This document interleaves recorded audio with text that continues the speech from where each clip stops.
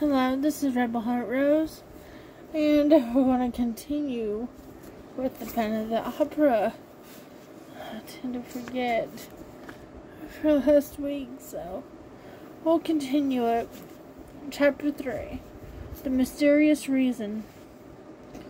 During this time, the farewell ceremony was taking place. I have already said that this magnificent function was being given on the occasion of the retirement of M. Debian and M. Poligny, who had determined to die game, as we say nowadays. They had been assisted in the realization of their ideal, though melancholy, programmed by all that counted in the social and artistic world of Paris. All these people met after the performance in the foyer of the ballet, where Sorelli waited for the arrival of the retiring managers with a glass of champagne in her hand and a little prepared speech at the tip of her tongue. Behind her, the members of the Corps de Ballet, young and old, discussed the events of the day in whispers, or exchanged discreet signals with their friends, a noisy crowd of whom surrounded the supper tables arranged along the slanted floor.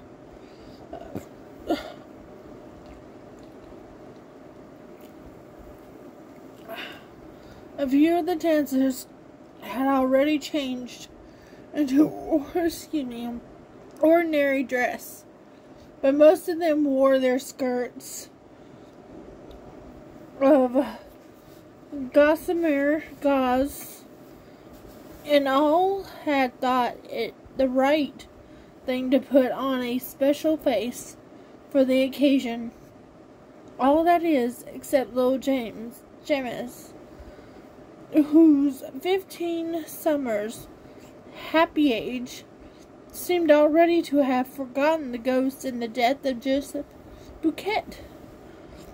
She never ceased to laugh and chatter, to hop about and play practical jokes, until M. Debian and Poligny appeared on the steps of the foyer, when she was severely called to order by the impatient Sorelli. Everybody remarked that the retiring managers looked cheerful, as is the Paris way. None will ever be a true Parisian who has not learned to wear a mask of gaiety over his sorrows and one of sadness, boredom, or indifference over his inward joy. You know that one of your friends is in trouble. Do not try to console him. He will tell you that he is already comforted. But should he have met with good fortune, be careful how you congratulate him. He thinks it so natural that he is surprised that you should speak of it.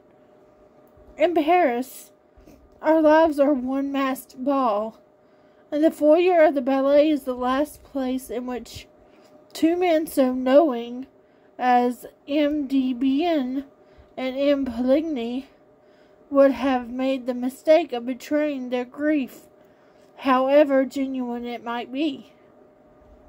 And they were already smiling rather too broadly upon Sorelli, who had begun to recite her speech, when an exclamation from that little madcap of a James broke the smile of the manager so brutally that the expression of distress and dismay that lay beneath it became apparent to all.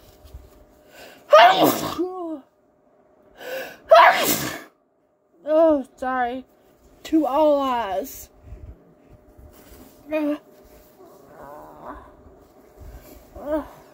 allergies. Whew.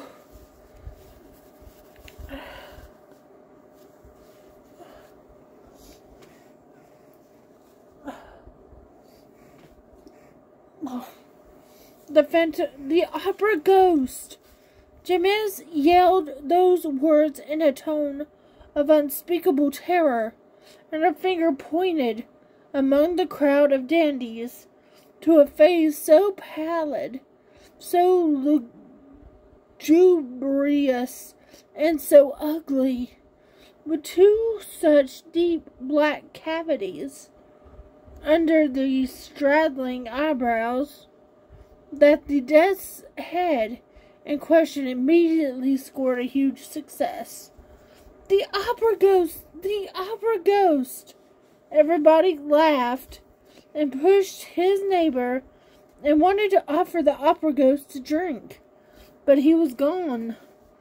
He had slipped through the crowd, and the others vainly hunted for him, while two old gentlemen tried to calm little Jemez, and while little Gurry stood screaming like a peacock. Sorelli was furious. She had not been able to finish her speech. The managers had kissed her, thanked her, and run away as fast as Ghost himself. No one was surprised at this, for it was known that they were to go through the same ceremony on the floor above, in the foyer of the singers, and that finally they were themselves to receive their personal friends for the last time in the great lobby outside the manager's office, where a regular supper would be served. Here they found the new managers, M. Armand Moncharmin and M. Furman Richard, whom they hardly knew. Nevertheless, they were lavish in protestations of friendship and received 1,000 flattering compliments in reply, so that those of the guests who had feared that they had a rather tedious evening in store for them at once put on brighter faces. The supper was almost gay, and a particularly clever speech of the representative of the government, mingling the glories of the past and the successes of the future, caused the great cordiality to prevail. The retiring managers had already handed over to their successors the 2 tiny master keys which opened all the doors, thousands of doors, of the opera house. And those little keys, the object of general curiosity, were being passed from hand to hand when the attention of some of the guests was diverted by their discovery at the end of the table of that strange, wan and fantastic face with the hollow eyes, which had already appeared on the foyer of the ballet and been greeted by little Jemez's exclamation, "The opera ghost!" There sat the ghost, as natural as it could be, except that he neither ate nor drank. Those who began by looking at him with a smile ended by turning away their heads, for the sight of him had once provoked the most funereal thoughts. No one repeated the joke of the foyer. No one exclaimed, "There's the opera ghost." He himself did not speak a word, and his very neighbors could not have stated at what precise moment he had sat down between them. But everyone felt that if the dead did ever come and sit at the table of the living, they could not cut a more ghastly figure. The friends of Firmin Richard and Armand Moncharmin thought that this lean and skinny guest was an acquaintance of Debien's or Poligny's, while Debien's and Poligny's friends believed that the cadaverous individual belonged to Firmin Richard and Armand Moncharmin's party. The result was that no request was made for an explanation, no unpleasant remark, no joke in bad taste, which might have offended this visitor from the tomb. A few of those present, who knew the story of the ghost and the description of him given by the chief scene shifter, they did not know of Joseph Buquet's death, thought in their own minds that the man at the end of the table might easily have passed for him, and yet, according to the story, the ghost had no nose, and the person in question had. But M. Moncharmin declares in his memoirs that the guest's nose was transparent. Long, thin, and transparent are his exact words. I, for my part, will add that this might very well apply to a false nose. M. Moncharmin might have taken for transparency what was only shininess. Everybody knows that orthopedic science provides beautiful false noses for those who have lost their noses naturally or as the result of an operation. Did the ghost really take a seat at the manager's supper table that night, uninvited?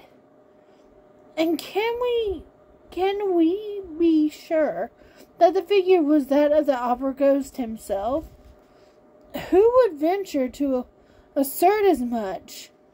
I mentioned the incident not because I wish for a second to make the reader believe, or even try to make him believe, that the ghost was capable of such a sublime piece of impudence, but because, after all, the thing is impossible. M. Armand Moncharmin, in chapter 11 of his memoirs, says, "When I think of this first evening, I cannot separate the secret confided to us by M. Debienne and Poligny in their office from the presence at our supper of that ghostly person whom none of us knew. What happened was this. M. Debienne and Poligny, sitting at the center of the table, had not seen the man with the death's head. Suddenly he began to speak. The ballet girls are right, he said. The death of that poor Buquet is perhaps not so natural as people think.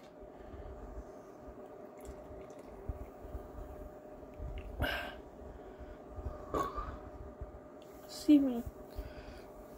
Debienne and Poligny gave a start. Is Buquet dead? They cried. Yes, replied the man, or the shadow of a man, quietly. He was found this evening, hanging in the third cellar, between a farmhouse and a scene from the Rue de Lahore. The two managers, or rather ex-managers, at once rose and stared strangely at the speaker. They were more excited than they need have been. What is to say, more excited than anyone need be by the announcement of the suicide of a chief scene shifter. They looked at each other. They had both turned whiter than the tablecloth. At last, DBN made a sign to Richard, and Moncharmin. Poligny muttered a few words of excuse to the guests, and all four went into the manager's office. I leave Moncharmin to complete the story. In his memoirs, he says, DBN and Poligny seemed to grow more and more excited, and they appeared to have something very difficult to tell us. First, they asked us if we knew the man sitting at the end of the table who had told them of the death of Joseph Buquet, and when we answered in the negative, they looked still more concerned. They took the master keys from our hands, stared at them for a moment, and advised us to have new locks made with the greatest secrecy for the rooms, closets, and presses that we might wish to have hermetically closed. They said this so funnily that we began to laugh and to ask if there were thieves at the opera. They replied that there was something worse, which was the ghost. We began to laugh again, feeling sure that they were indulging in some joke that was intended to crown our little entertainment. Then, at their request, we became serious, resolving to humor them and to enter into the spirit of the game. They told us that they never would have spoken to us of the ghost if they had not received formal orders from the ghost himself to ask us to be pleasant to him and to grant any request that he might make. However, in their relief at leaving a domain where that tyrannical shade held sway, they had hesitated until the last moment to tell us this curious story, which our skeptical minds were certainly not prepared to entertain. But the announcement of the death of Joseph Buquet had served them as a brutal reminder that whenever they had disregarded the ghost's wishes, some fantastic or disastrous event had brought them to a sense of their dependence. During these unexpected utterances made in a tone of the most secret and important confidence, I looked at Richard. Richard, in his student days, had acquired a great reputation for practical joking, and he seemed to relish the dish which was being served up to him in his turn. He did not miss a morsel of it, though the seasoning was a little gruesome because of the death of Buquet. He nodded his head sadly while the other spoke, and his features assumed the air of a man who bitterly regretted having taken over the opera. Now that he knew that there was a ghost mixed up in the business, I could think of nothing better than to give him a servile imitation of this attitude or of despair.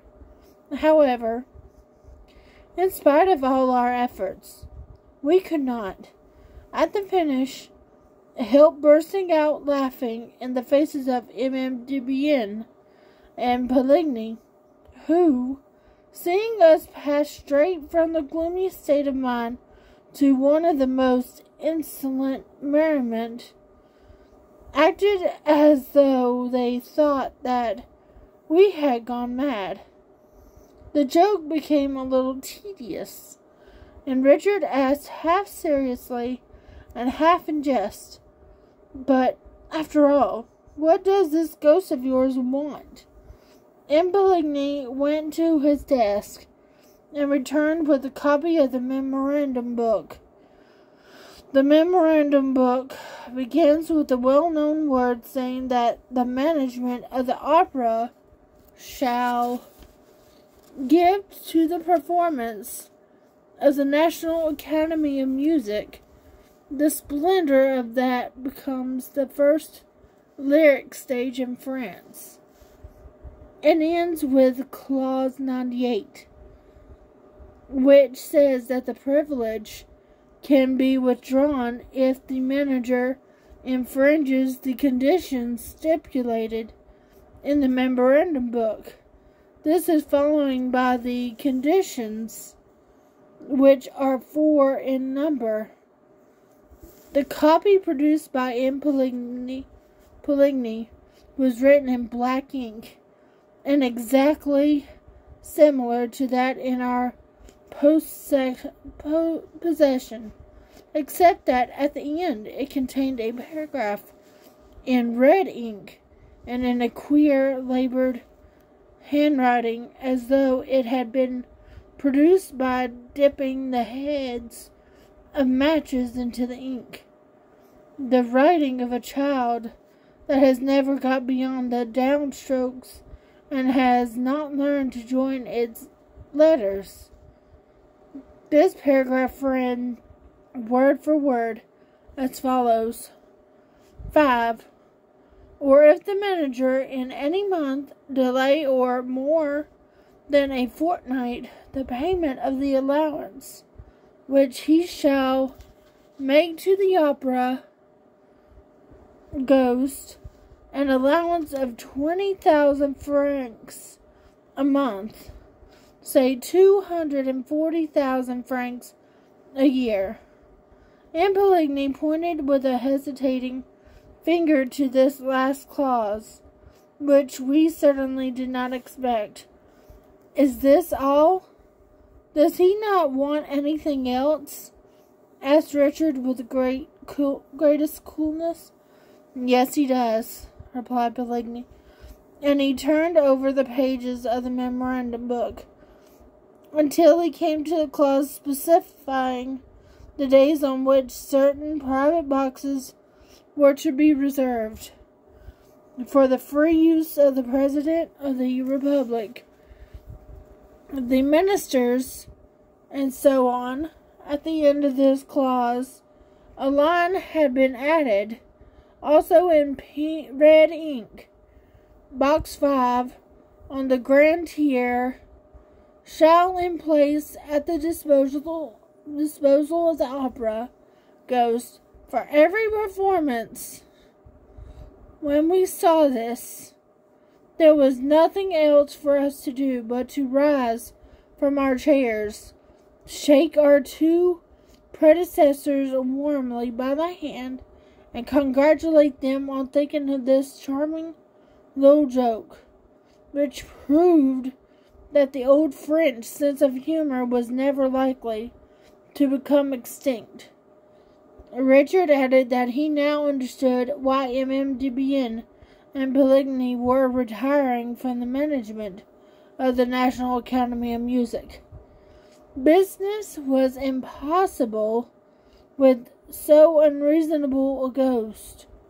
Certainly 240,000 francs are not to be picked up for the asking, said Impeligny, without moving a muscle on his face. "And have you considered what the loss over Box 5 meant to us? We did not sell it once, and not only that, but we had to return the subscription. Why, it's awful. We really can't work to keep Ghost. We prefer to go away." "Yes," echoed Debienne. "We prefer to go away. Let us go." and he stood up. Richard said, "But after all, it seems to me that you were much too kind to the ghost. If I had such a troublesome ghost as that, I would not hesitate to have him arrested." "But how? Where?" they cried in chorus. "We have never seen him." But when he comes to his box,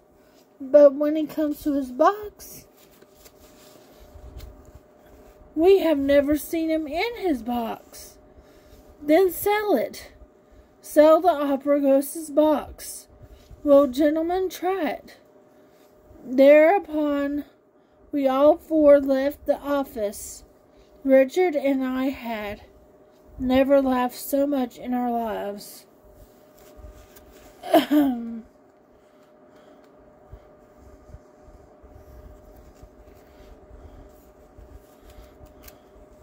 Chapter 4. Box 5. Armand Moncharmin wrote such voluminous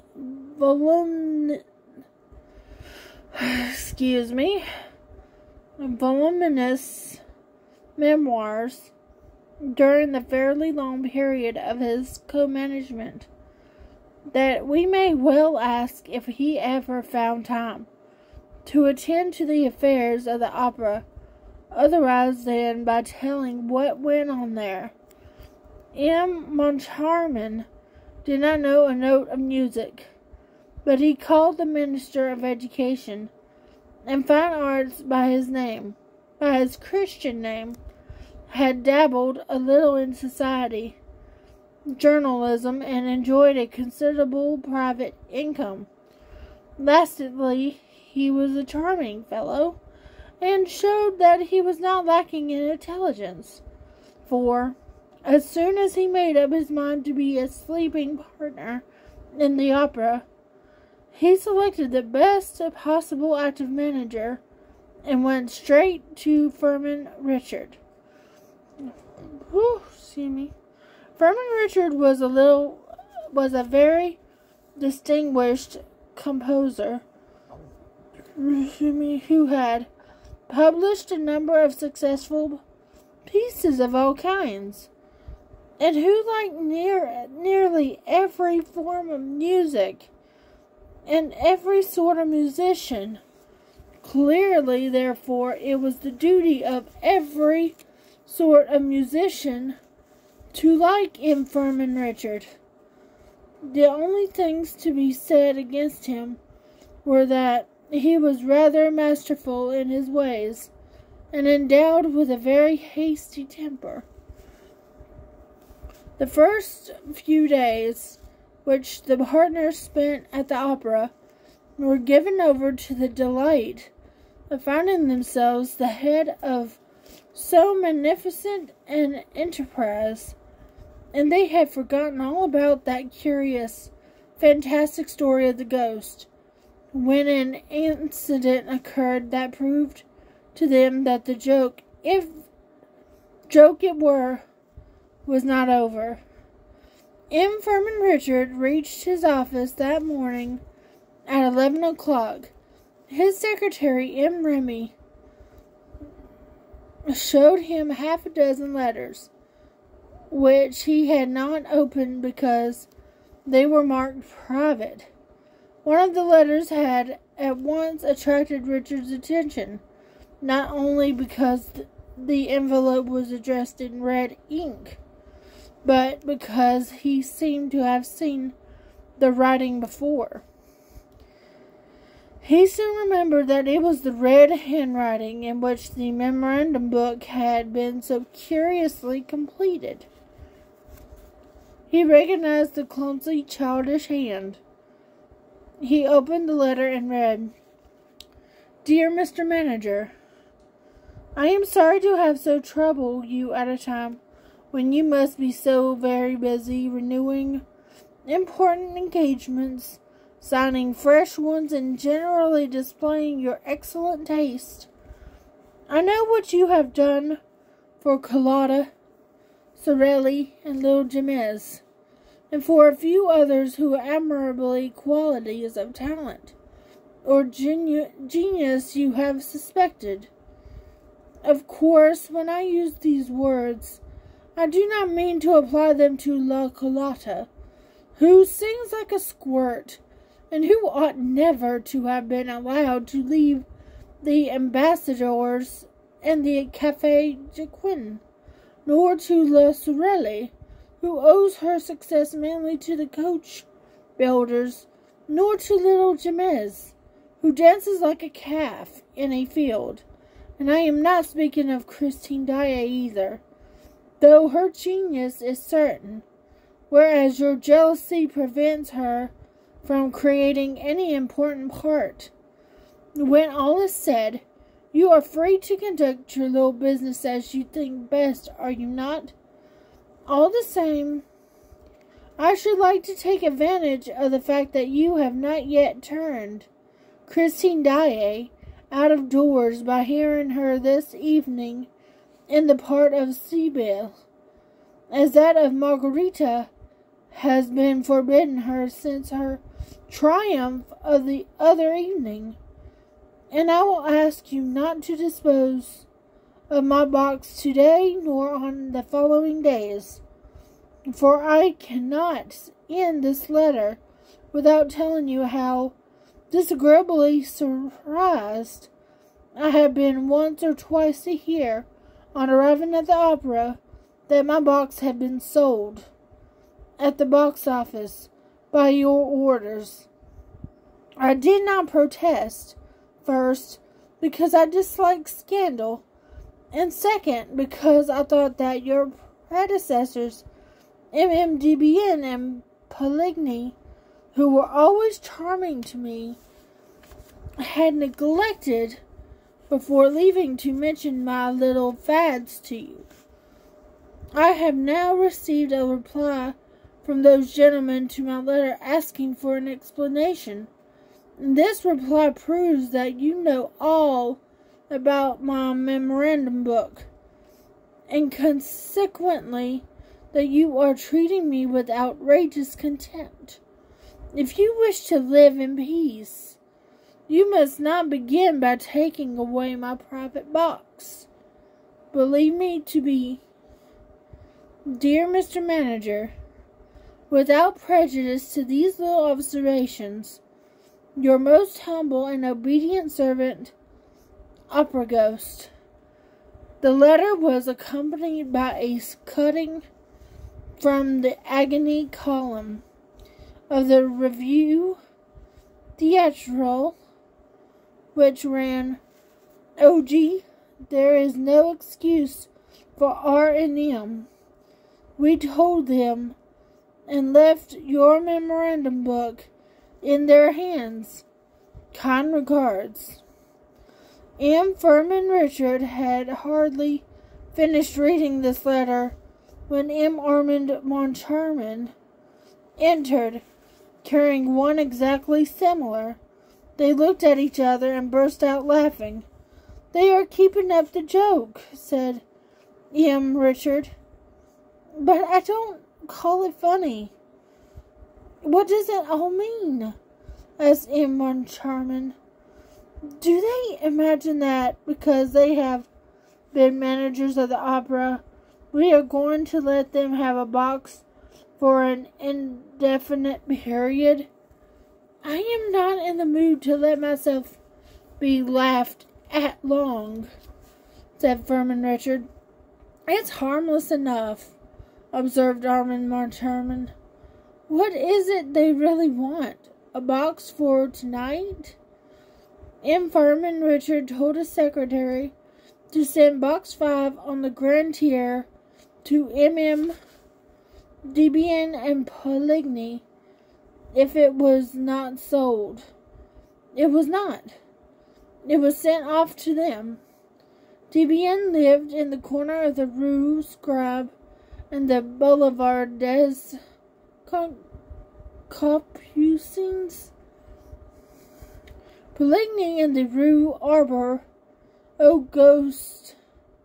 Ghost's 2 letters had been posted at the Boulevard des Capucines post office, as Moncharmin remarked after examining the envelopes.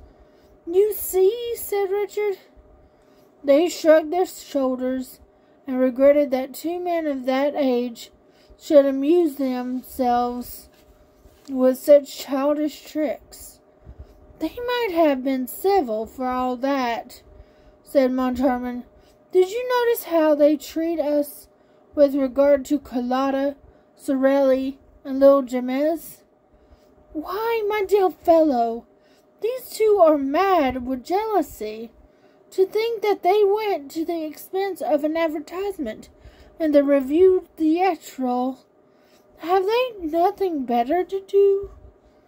"By the way," said Moncharmin, "they seem to be greatly interested in that little Christine Daae. You know as well as I do that she has the reputation of being quite good," said Richard. "Reputations are easily obtained," inquired Moncharmin. "Haven't I a reputation for knowing all about music? And I don't know one key from another." "Don't be afraid, you never had that reputation," Richard declared.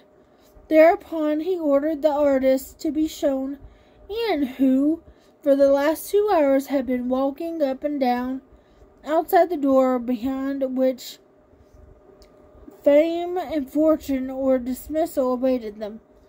The whole day was spent in discussing, negotiating, signing or canceling contracts, and the 2 overworked managers went to bed early, without so much as casting a glance at Box 5 to see whether M. Debian and M. Poligny were enjoying the performance. Next morning, the managers received a card of thanks from the Ghost. "Dear Mr. Manager, thanks. Charming evening. Daae exquisite. Choruses want waking up. Carlotta a splendid commonplace instrument.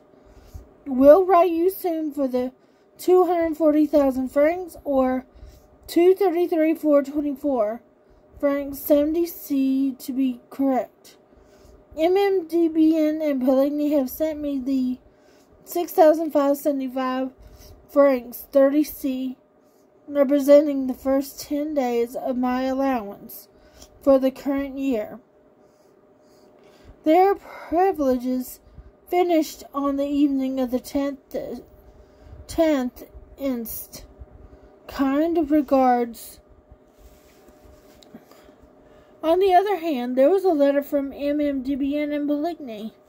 "Gentlemen, we are much obliged for your kind thought of us, but you will easily understand that the prospect of again hearing Faust, pleasant though it is to ex-managers of the opera, cannot make us forget that we have no right to occupy Box 5 for the Grand Tier, which is the exclusive property of him of whom we spoke to you when we went through the memorandum book with you for the last time. See clause 98, final paragraph, except, gentlemen, etc." "Oh, those fellows are beginning to annoy me," shouted Furman Richards, snatching up the letter.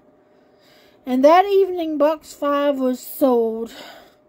The next morning, Emma, Richard, and Moncharmin, on reaching their office, found an inspector's report relating to an incident that had happened the night before in Box 5. I give the essential part of the report. "I was obliged to call in a municipal guard twice this evening to clear Box 5 on the Grand Tier, once at the beginning and once in the middle of the second act. The occupants who arrived as the curtain rose on the second act created a regular scandal by their laughter and their ridiculous observations. There was cries of hush all around them, and the whole house was beginning to protest when the box keeper came to fetch me. I entered the box and said what I thought necessary. The people did not seem to me to be in their right mind, and they made stupid remarks. I said that if the noise was repeated, I should be compelled to clear the box. The moment I left, I heard them laughing again, with fresh protest from the house. I returned with a municipal guard who turned them out. They protested, still laughing, saying they would not go unless they had their money back. At last they became quiet. I allowed them to enter the box again. The laughter at once recommenced, and this time I had them turned out definitely. "Send for the inspector," said Richard to his secretary, who had already read the report and marked it with a blue pencil. M. Remy, the secretary, had foreseen the order and called the inspector at once. "Tell us what happened," said Richard bluntly. The inspector began to splutter and referred to the report. "Well, but what were those people laughing at?" asked Moncharmin. "They must have been dining, sir, and seemed more inclined to lark about than to listen to good music. The moment they entered the box, they came out again and called the box keeper, who asked them what they wanted. They said, 'Look, in the box there's no one there, is there?' 'No,' said the woman. 'Well,' they said they, 'when we went in, we heard a voice saying that the box was taken.'" M. Moncharmin could not help smiling as he looked at M. Richard. But M. Richard did not smile. He himself had done too much in that way in his time not to recognize in the inspector's story all the marks of one of those practical jokes which begin by amusing and end by enraging the victims. The inspector, to curry favor with M. Moncharmin, who was smiling, thought it best to give a smile too. A most unfortunate smile. M. Richard glared at his subordinate, who thenceforth made his business to display a face of utter consternation. "However, when the people arrived," roared Richard, "there was no one in the box. Was there?" "Not a soul, sir, not a soul. Nor in the box on the right, nor in the box on the left. Not a soul, sir, I swear. The box keeper told it me often enough, which proves that it was all a joke." "Oh, you agree, do you?" said Richard. "You agree it's a joke. And you think it funny, no doubt." "I think it in a very bad taste, sir." "And what did the box keeper say?" "Oh, she just said that it was the opera ghost. That's all she said." And the inspector grinned, but he soon found out that he had made a mistake in grinning, for the words had no sooner left his mouth than M. Richard, from gloomy, became furious. "Send for the box keeper," he shouted. "Send for her.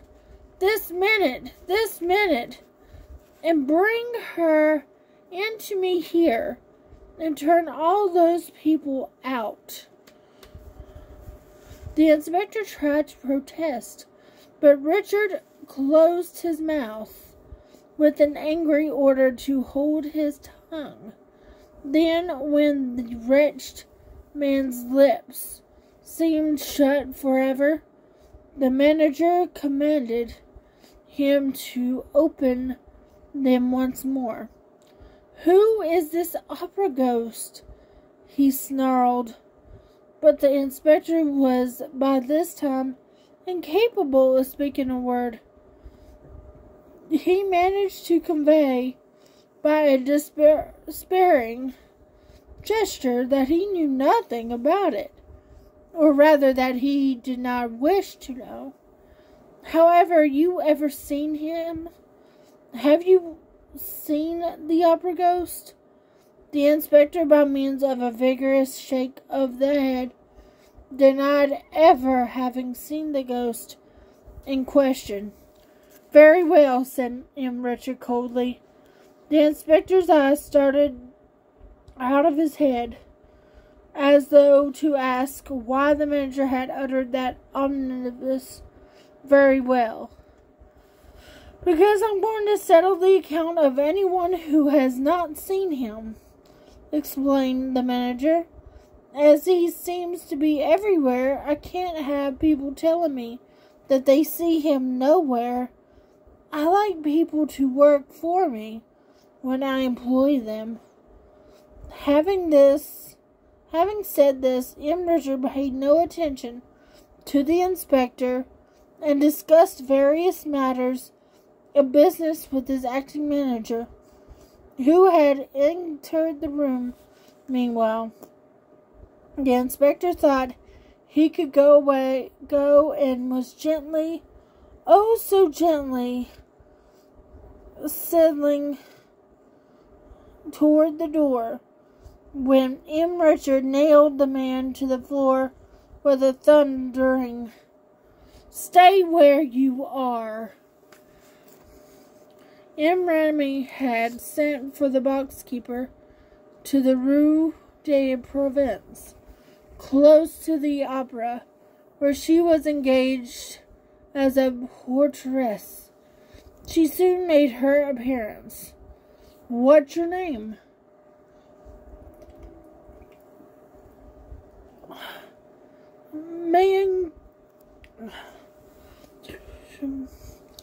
"Mame Geary." "You know me well enough, sir. I'm the mother of little Geary, little Meg." "What?" Well, this was said in so rough and solemn a tone that, for a moment, M. Richard was impressed. He looked at Mame Geary, in her faded shawl, her worn shoes, her old taffeta dress, and dingy bonnet. It was quite evident from the manager's attitude that he either did not know or could not remember having met Mame Geary, nor even little Geary, nor even little Meg. But Mame Geary's pride was so great that the celebrated box-keeper imagined that everybody knew her. "Never heard of her," the manager declared. "But that's no reason, Mame Geary, why I shouldn't ask you what happened last night to make you and the inspector call in a municipal guard." "I was just wanting to see you, sir, and talk to you about it, so that you mightn't have the same unpleasantness as M. Debian and M. Poligny." "They wouldn't listen to me either at first. I'm not asking you about all that. I'm asking what happened last night." Mame Geary turned purple with indignation. Never had she been spoken to like that. She rose as though to go, gathering up the folds of her skirt and waving the feathers of her dingy bonnet with dignity, but changing her mind. She sat down again and said in a haughty voice, "I'll tell you what happened. The ghost was not annoyed again. Thereupon, as M. Richard was on the point of bursting out, M. Moncharmin interfered and conducted the interrogatory, whence it appeared that Maingary thought it quite natural that a voice should be heard to say that a box was taken, when there was nobody in the box.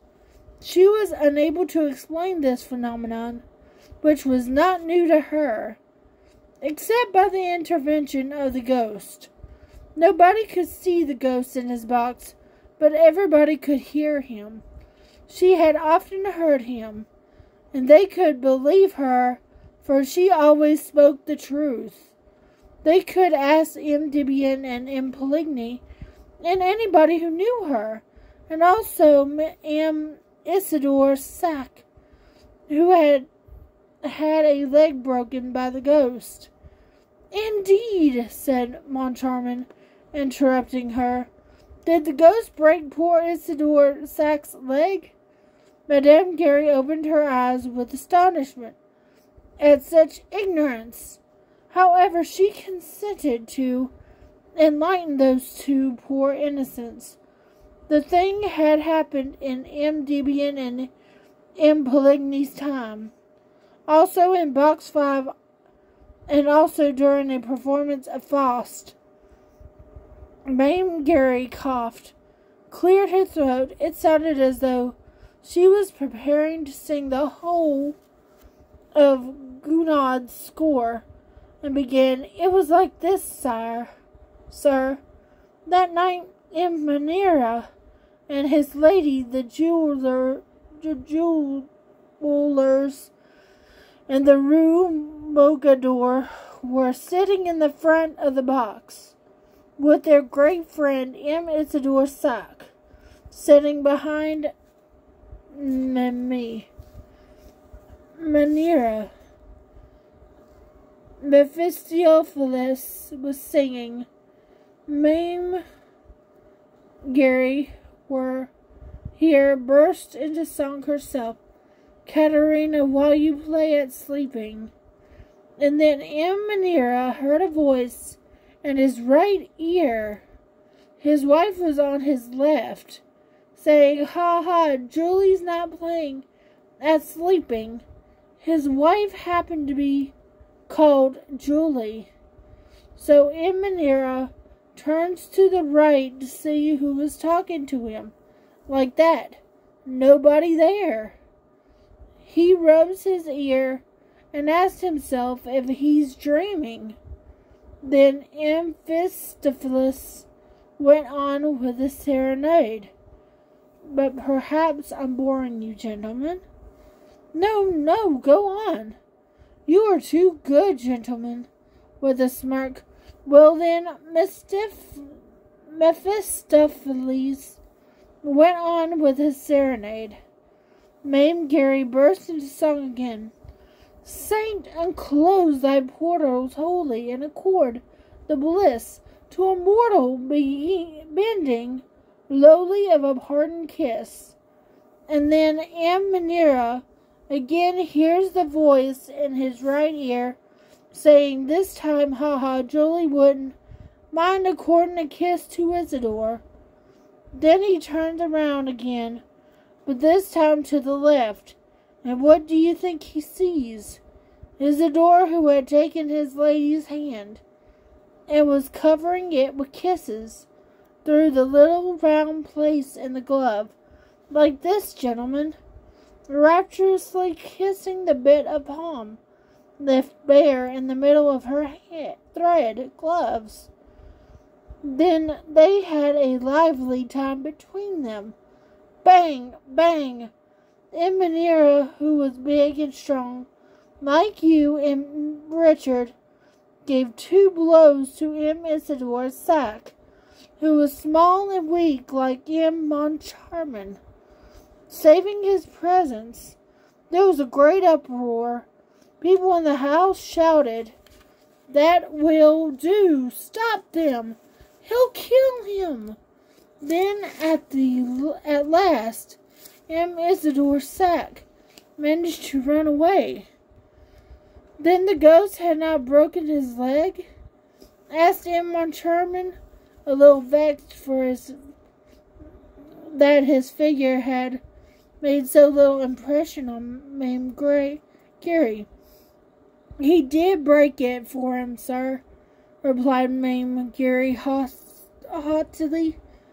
He broke it for him on the ground staircase, which he ran down too fast, sir, and it will be too long before the poor gentleman will be able to go up it again.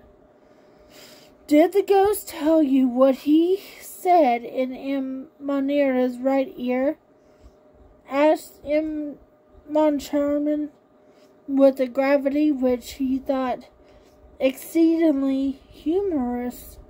No, sir, it was M. Monera himself. So, but you have spoken to the ghost, my good lady? As I'm speaking to you now, my good sir, Mame Geary replied. And when the ghost speaks to you, what does he say? Well, he tells me to bring him a footstool. This time Richard burst out laughing, as did Moncharmin and Remy the secretary, only the inspector, warned by experience, was careful not to laugh, while Mame Geary ventured to adopt an attitude that was positively threatening.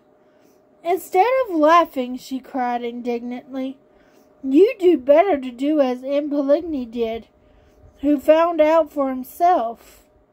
Found out about what? Asked Moncharmin, who had never been so much amused in his life. About the ghost, of course.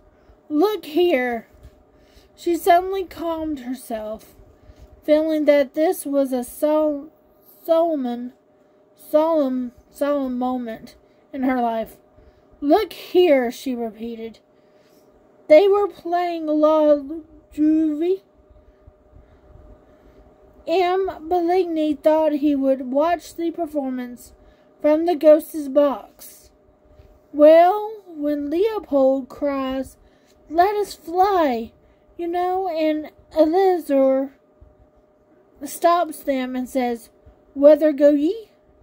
Well, M. Poligny, I was watching him from the back of the next box, which was empty. M. Poligny got up and walked out quite stiffly, like a statue, and before I had time to ask him, whither go ye? Like Elizur, he was down the staircase, but without breaking his leg. Still, that doesn't let us know how the opera ghost came to ask you for a footstool, insisted M. Moncharmin. Well, from that evening, no one tried to take the ghost's private box from him.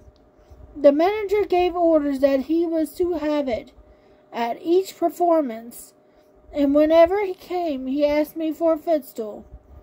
Tut, tut, a ghost asking for a footstool. Then this ghost of yours is a woman? No, the ghost is a man. How do you know? He has a man's voice. Oh, such a lovely man's voice. This is what happens when he comes to the opera. It's usually in the middle of the first act. He gives 3 little taps on the door of the box 5. The first time I heard those 3 taps, when I knew there was no one in the box, you can think how puzzled I was. I opened the door, listened, looked, nobody. And then I heard a voice say, Ma'am, Jules. My poor husband's name was Jules. A footstool, please.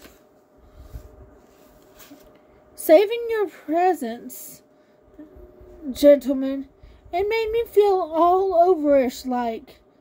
But the voice went on, don't be afraid, Mame Jules.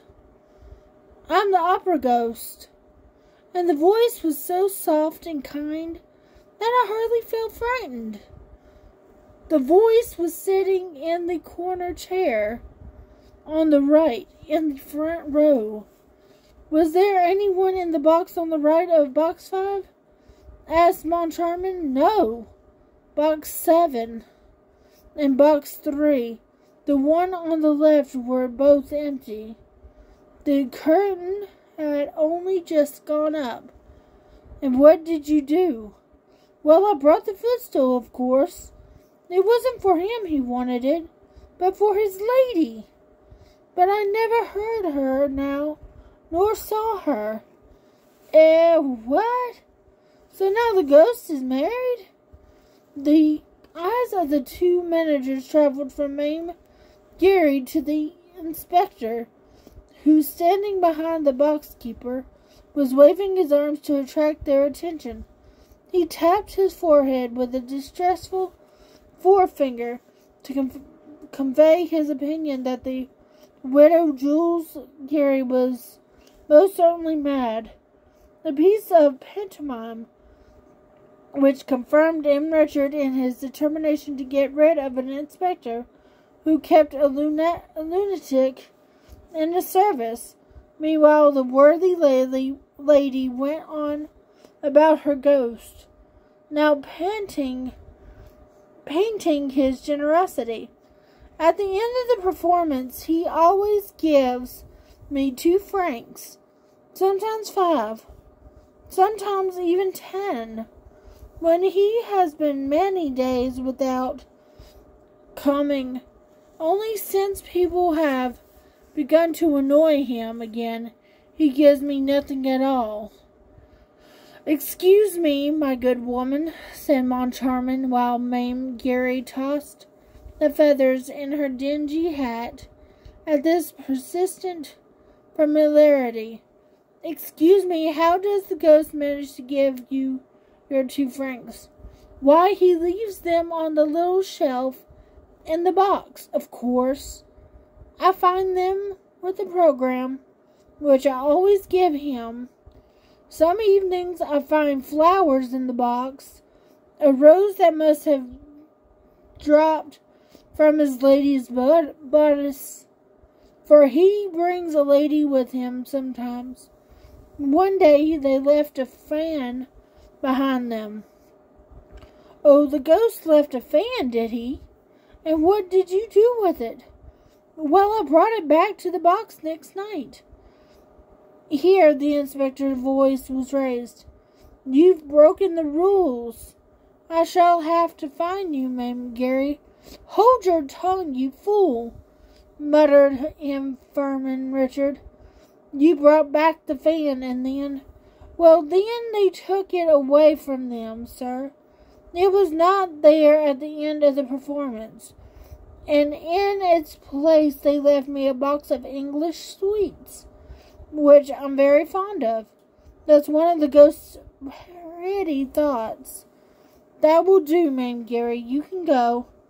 When Mame Geary had bowed herself out with a dignity that never deserted her, the manager told the inspector that they had decided to dismiss that old mad woman's services. And when he had gone in his turn, they instructed the acting manager to make up the inspector's accounts. Left alone, the managers told each other the idea which they both had in mind, which was that they should look into that little matter of box 5 themselves.